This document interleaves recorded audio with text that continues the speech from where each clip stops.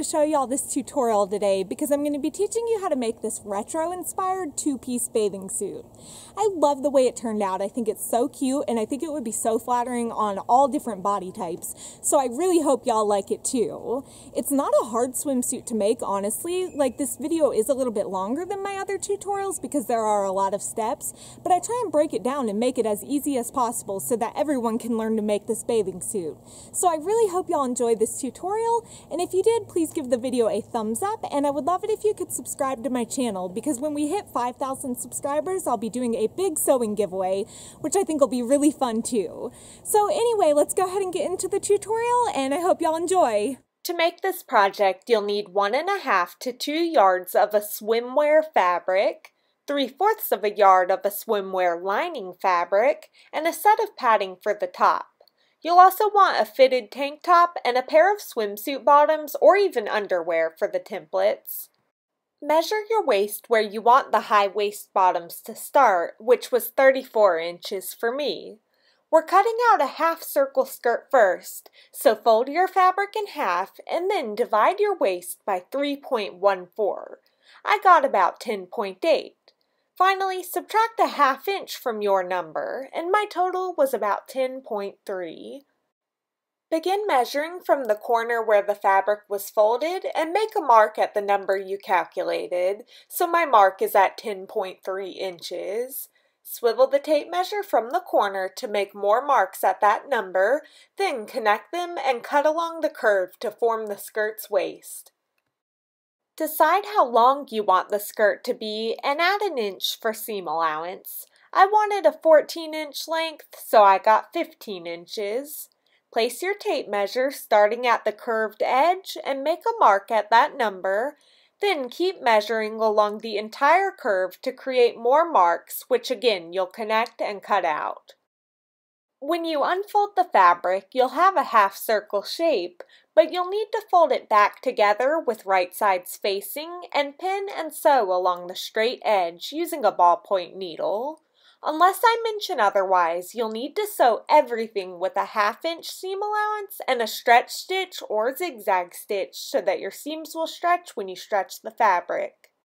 Set the skirt aside and grab your tank top. Decide where on it you want the swimsuit top to be cut on your body and fold the bottom up to that point, then fold it in half down the center. Fold a small portion of your fabric over and make sure it will stretch this way. Lay the tank top down so that the folds line up and fold that strap down out of the way to create a rectangular shape which you'll pin down. Cut a ½ inch larger around all the edges for seam allowance, then remove the tank top and unfold the fabric. Cut out a second piece just like that, and then 2 more from your lining fabric. Cut out 2 3-inch by 25-inch straps, which you'll fold and pin with right sides facing. Cut at an angle on one end of each of the straps so that the folded edge of the fabric is the part that's pointing outward, then sew them with a 1/4 inch seam allowance, leaving the short ends open to turn right side out. Lay one lining piece wrong side up and mark the very center with a pin. Decide how far you want your padding spaced apart and lay them down, measuring and centering them using that center point as a guide. I spaced mine 2 inches apart. Push on the padding to flatten it out a bit and pin it in several places, then sew right along the edges to secure them. This will keep the pads from bunching and shifting, which really gets on my nerves. With the pads secure, flip your lining so that the right side faces up and lay the other lining on top with right sides together. Pin and sew along only one of the sides, then lay the 2 swim fabrics with right sides facing and sew just one side as well. Trim the seam allowances down to about 1/4 inch so they're not so bulky. Open up the pieces so that the correct sides of both fabrics face up, and grab your straps to position them on the front side of your swim fabric, which is this top right corner opposite the padded lining piece. And when you lay them down, make sure the seams on the straps face each other. To make sure they'll be evenly spaced when both sides are sewn, measure and pin the right strap 3 inches away from the unsewn side of the fabric, then measure and pin the left strap 2.5 inches away from that seam we sewed on the fabric, and this will ensure that once everything is sewn, both straps will be 2.5 inches away from the side seams. Then sew the straps down with a 1/4 inch seam allowance. Move the straps to the center of the fabric and flip your lining over so that the padding faces up. Lay it on top of your swim fabric so the right sides of both fabrics face each other. Match up those seams on the bottom of the lining and swim fabric and pin them together, then repeat with the top seams before pinning the rest of the top and bottom edges together. Sew along the pinned portions, keeping the ends of the straps out of the way, and trim the seam allowance down to a 1/4 inch. Turn this tube so that it's right side out and lay it with the lining facing up. To sew those sides together so that you won't see any messy seam allowance, move the straps to the center and begin the process of turning the tube back inside out by wrapping one end around itself like I am here. Stop turning it once both of the sides line up together. Because of the way we turned it, the correct sides of your swim fabrics and lining fabrics face together and the seams line up, so pin both sets of seams together and then pin in a circular shape along the swim fabric and lining fabric. Once the edges are completely pinned, sew around that circular shape, but leave a 3-inch gap unsewn on the center of your lining. Slide that tube around the arm of your machine and begin sewing on the lining side, and then once you get back around to the lining again, stop sewing to leave that gap. Pull all of the fabric through that opening to turn the top right side out, and you'll see that the sides are sewn together. Then sew along the edge of the opening to close it up. This is optional, but if your lining keeps peeking out from behind the swim fabric, you can stitch around the top and bottom edges with a stretch stitch to secure it. Just make sure to keep the lining hidden behind the swim fabric as you sew. I used this decorative looking stretch stitch for a cool detail. Cut out a 3 by 15 inch strip of fabric and fold and pin it with right sides facing. Cut the two ends at an angle and sew with a 1/4 inch seam allowance, leaving a small gap in the center to turn it right side out, then sew the gap closed. Pinch the center of your top and tie that strip around it to create a cute retro bow that holds the gathers in place and completes your top. Grab your bottoms, and because the front is cut smaller than the back, you'll need to fold and pin the extra fabric from the back out of the way to see the shape of the front. Then fold them in half down the center. Fold a small portion of fabric over and lay the bottoms down so that the folds line up. Pin them in place and cut a 1/2 inch larger along the shape of the crotch, leg hole, and side. Then cut however much extra fabric you need to create the high waist bottoms. I cut mine 4 inches higher to get my high waist. Now that the front is cut out, remove all the pins to see the shape of the back of your bottoms, which you'll fold in half.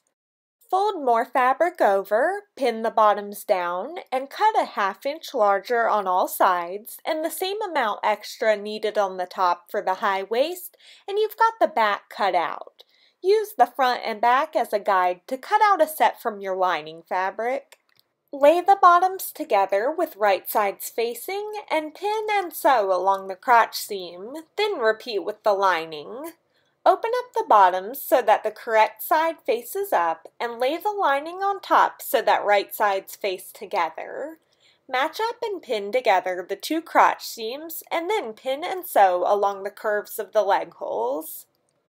Trim the seam allowances down to a 1/4 inch and turn the bottoms right side out and lay them with the lining facing up. To sew the sides together, match up the seams on the front and back of one side of your bottoms and pin them together with right sides facing. Grab the linings from that side and bring them together and pin along the edge. Bring the swim fabrics together from that side also and pin them. Now that one side is pinned, go to the opposite side and repeat the process. So match up and pin the seams together from this side, pin the linings together, and pin the swim fabrics together. Sew along both pinned edges to join the sides and trim your seam allowances down like usual. When you turn your bottoms right side out, you'll see that you have a lined pair of swim bottoms. Subtract a 1/2 inch from your waist measurement and cut out a waistband measuring that number long by 5 inches wide. Fold it in half right sides together and sew the 2 short ends, then trim down the seam allowance. Flip it right side out and then fold the waistband in half. And you'll see that it's slightly smaller than your bottoms so that it keeps everything snug around you. Measure to find the center of your bottoms and place a pin on the center of the back to mark that point. Then lay your skirt out so that the seam is positioned on the center back. Wrap it around the bottoms so that the waists line up. You'll need to flip the waistband around so that the folded edge is facing down and position its seam on the center back.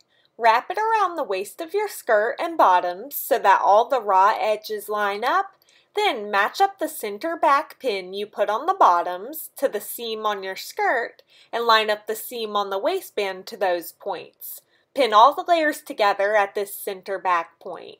Pin frequently around the rest of the waist, and since your waistband is slightly smaller than the other pieces, you may have to stretch it just slightly as you pin to disperse the fabric evenly around the waist.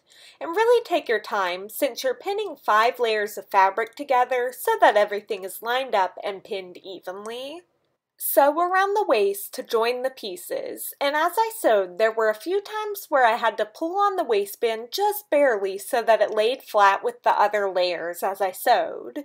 You'll want to check often to make sure all 5 layers are being sewn, because at one point I realized I missed a couple of layers and had to start over, so take your time.